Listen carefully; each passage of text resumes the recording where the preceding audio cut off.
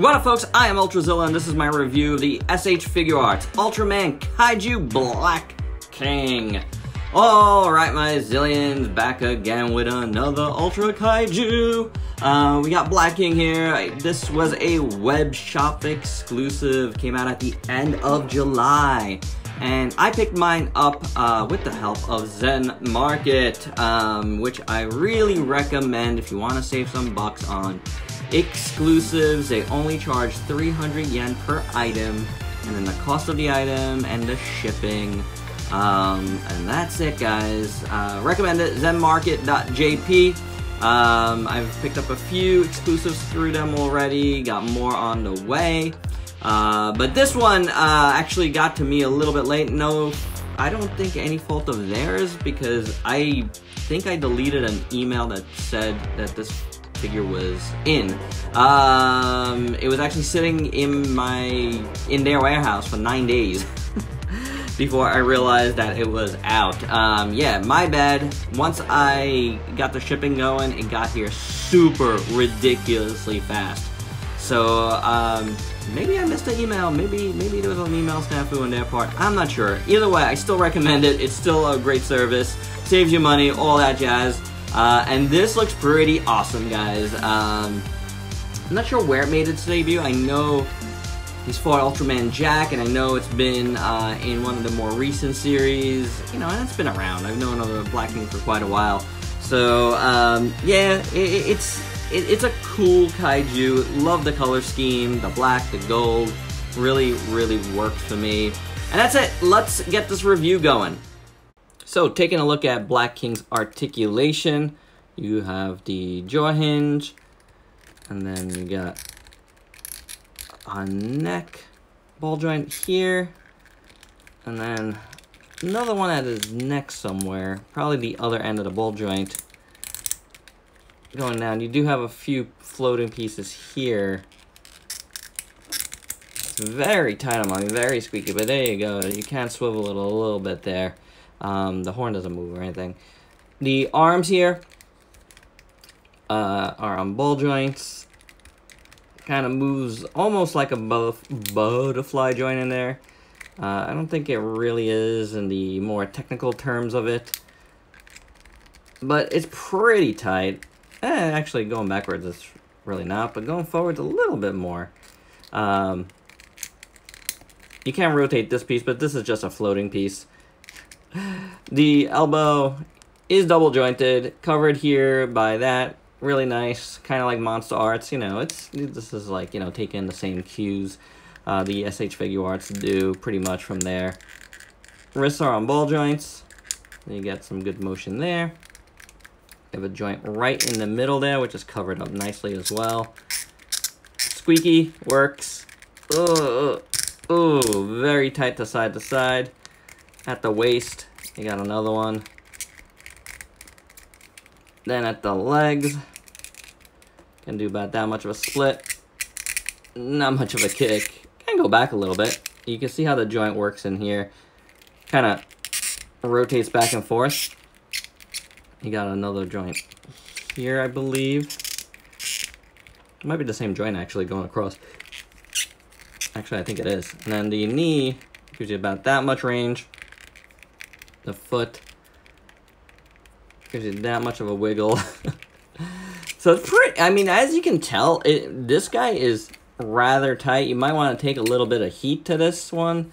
It's pretty tight. Get the same thing going on with the tail. One joint, two joints, three joints, four joints. But rather tightly done there as well. So, I mean, as long as it's not breaking tight, I'm fine with that. And I think, again, some heat might be necessary. I'm probably going to do that with this one. Taking a look at this classic Ultraman character, Kaiju. I like the gray. It's a nice, deep, you know, gray. It's a good gray. It works really well. It's nicely done. It's hard to tell if there's shading on it. I think there is a little bit of shading on it, but it's also, there's so many folds and wrinkles here that it's giving off natural you know, natural shading, which is actually good. So whether or not it's there, it's giving the appearance to me that it is. So that's pretty good. There's so many folds and wrinkles. The sculpt is excellent. Excellent on this Black King. Really, really digging what they did here. Looks phenomenal. Yeah, I really like it. Toes and fingernails are done in gold. And those are done fairly well. Looks pretty good.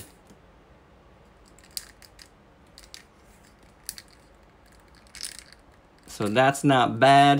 And then you got the gold on the spikes on his back. That looks good. And on the tail, that looks good. This tail is so awesomely sculpted. I love it. You never realize, I think, what a cool design this guy is. I don't know, I didn't, at least. I always thought he was cool, but, like, I don't know. Because he's got, like, a doofy head. We'll get to that in a second. So that kind of throws you off, but the body is so great. It's such a great-looking kaiju. Love how the bottom of the tail looks. This is all armor plated nicely. Again, these the spikes on his tail is so, so cool. So really well done. I love the back. Little washboard thing going on there. The arms have some like little bumps on them. Very nicely done. So does the legs. A lot of nice folds and wrinkles in the feet. So really nice throughout. Beautiful job here. And we'll go down to the head. First the neck, actually. Looking pretty good as well. Lots of little... I like this. All these little holes. That's where the actor would breathe and look through. That's pretty cool. Pretty slick there. I dig that. Now looking at the head. Looking at the ears. Pretty nicely done.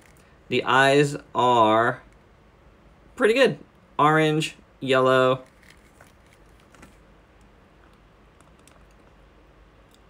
I like it. Black around there. Looks pretty cool. This is how you can tell this is like the more Showa era one, because the body types are pretty similar with the one that's been in this, you know, series recently in RB. So yeah, I mean that one has like completely red eyes, I believe, if I remember correctly. Big horn looks awesome. Nice gold. Horn on the tip of his nose looks good in gold. The teeth in gold look great. The mouth inside looks really cool. Nice red and white. Can't tell which is the paint and which is the wash. I think the white is over that. Yeah. Looks pretty good. It's got some gummage. Oh, I got one. I'd say one little excess red splotch on the gray. Yeah, you can see it better from there. Yeah. That's the one spot so far that I've seen that's not so hot. And a little excess white there. Yeah, that's not the worst. You can't really tell from every angle. But yeah, that's about it. And then, you know, the mouth, this is where he gets really doofy when he looks from front. And he closes his mouth like that. But really, I think it's supposed to be like this from the series. Like, it wants to go more this way, but I think when he closes his mouth, I think the teeth go on that side. Either way, it's silly. He always looks better with his mouth open, and looking at him from the sides is always a better angle. But overall, I think this guy looks phenomenal. I think the proportions look good. I think they did a great job. That's what you want to see from an exclusive. Just a good job overall, because they are a little more pricey. So yeah, this is... Why can't I get my camera straight? That's not a problem. It looks good, is what I'm saying. It looks really cool. So yeah, great job there, Tamashii. For your size comparisons, here it is with the NECA Godzilla Monster of Monsters version 2.0, the YMSF Neo Kong, the Mezco Kong, the SH Monster Arts Godzilla 2019, and if you can't tell so far, this is a tall SHF kaiju here. Getting into the Ultraman series, here he is with Spacium Zepedion, Gamora, Pandone. Here it is with Ultraman Zoffy, getting blasted in the face. And finally getting his head chopped off by Ultraman Jack. Not 100% accurate, but spoilers, that's what happens. And my final thoughts, I really like this piece. It's only got a couple of little small minor paint snafus on the face. It doesn't come with any accessories, and I haven't mentioned that till now. I would have liked some like fire effects. I know he breathes fire. That would have been cool. I just want to look at him more. Oh, you want to see his back? His back is nice. So yeah, I would have liked that, but I don't know. I still like the figure. The chances of me using it too much are slim. I'm not the biggest on effect parts. I'm appreciative when they come. I do realize that this figure costs more because it is an exclusive, and it should have come with something, and that would have been really cool.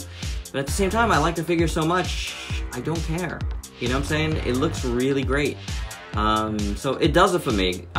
Your mileage may vary on that part, and I can't blame you if you don't want to spend the money, or if you're like grudgingly spending the money despite it not having any effect parts.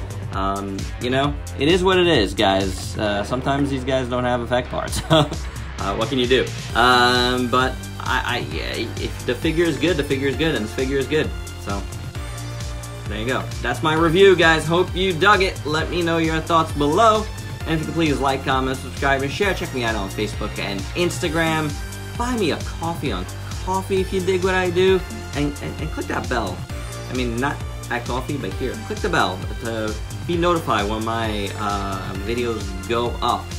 And become a zillion today. Till next time, peace out, peeps.